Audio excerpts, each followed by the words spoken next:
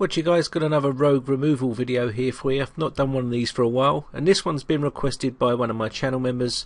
He asked me, can I make a video on how to remove Live Security Platinum? Well, the one I'm using is this one with a different type of shield compared to some of the others I've seen, which are normally blue with a lighter blue stripe through them. This one's got like a blue and a yellow shield. Whether that makes any difference, I don't know.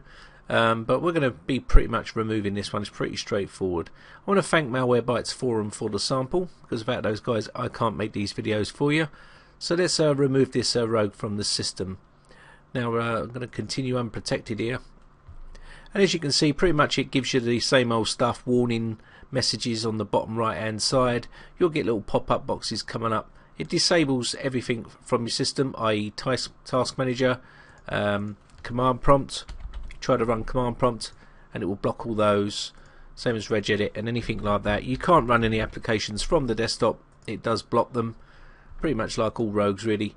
Some of these run in safe mode, some of them don't. This one I don't think it runs in safe mode with networking, so that is probably the best way to remove that. And if you want to get into safe mode with networking, the instructions are on the screen right now. Okay, so let's have a look at the registration part. We're going to get a license and show you exactly what it looks like. This is how they con you. This is basically connecting to the outside of the internet, and then obviously you'll pay for it, which would be fake, and they'll rip you off by 69 euros by the looks of it here, or $89, which is pretty expensive really for something that's fake, that's not going to do any good at all. Now we'll post up a code that you can use, and all you need to do there to registration on that code, you just activate, put the code in there and activate, and the code is on the screen right now, and hopefully that should do it for you as well if you wish to do it that way. Okay, so let's have a look where it lives. Basically there's a little shortcut on the desktop. I can right click on this and click properties, and I can see that it's in programs data on a Windows 7 machine. So we're going to remove that from the system, and now there's a way of removing that. It's pretty straightforward. As I said, we're going to use Internet Explorer. So hopefully you've not removed Internet Explorer from your system, and what we're going to do here is just open up Internet Explorer, and I'm going to go into and get Process Explorer here. So I'm going to type in live.sysinternals.com/procexp.exe. Okay, and once I've done that, I'm going to push enter. Now we're going to ignore the warning here, so let me just close this off, get more boxes popping up. So I'm going to ignore the warning, and then you should get your download. Okay, so it's trying to stop it, but if you just ignore that message, it will actually allow the download to come down. So what we're going to do here is I'm going to put this onto my desktop, let this come down.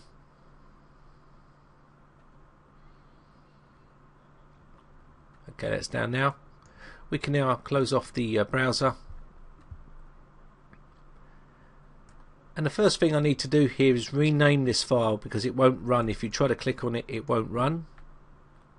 So what we're going to do is type iexplore.exe. so we're just going to rename that. Now if you can't see the .exe on the end, you need to change your file up here. So you go to My Computer, go Organize, File and Search Options, and then View, and then you show hidden files and folders if you want, and also hide extensions. You want to take the tick out of this one, okay, and this will allow you to see the file extension like that. So now when we click on this, we should have our program running.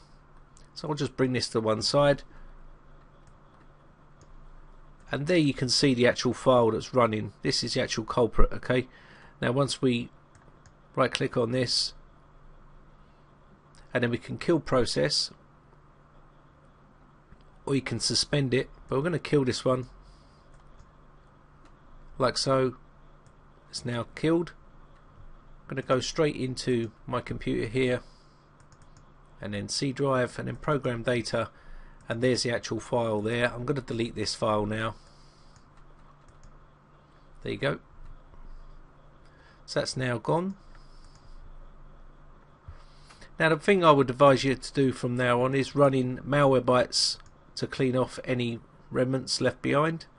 Now obviously we can tidy this up a little bit ourselves manually, but I would always do some updates.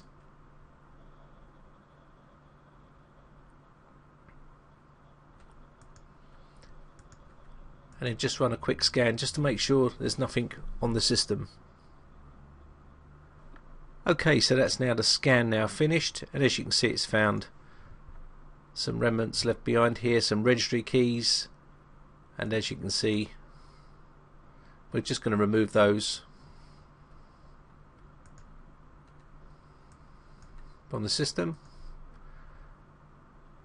Now I'm not going to reboot, but you should reboot at this stage. Once you've done that, I've took the liberty of downloading some other programs that you should be running. TDSS Killer, which is also another good tool to run, just to make sure there's no other rootkits on the system.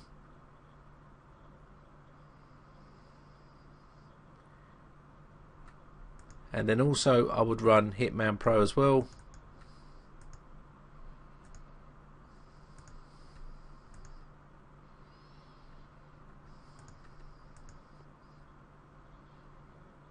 And while that's running a scan, you want to quickly check for proxies on the system, and you can do that by coming up to here. If you can't see the actual menu system there, let me just I don't use Explorer. Just going to put the menu bar in. I'm going to check internet options just to make sure there is no proxies on the system. And there isn't, and that's where you want it to be. You don't want nothing inside these boxes here, and it can be the same for Firefox as well. You can go into Firefox and check Firefox for your proxies. And inside Firefox, I'm going to come over to the advanced here on network, and let's have a look here. And you want to make sure there's no proxy set on there, okay? And that's pretty much it for this video. That one's all cleaned up, pretty straightforward, but I hope you enjoyed it. My name is Brian from Britec.co.uk. If you enjoy these videos, please remember guys, hit that subscribe button and show your support by rating and favourite all my videos if you enjoy them.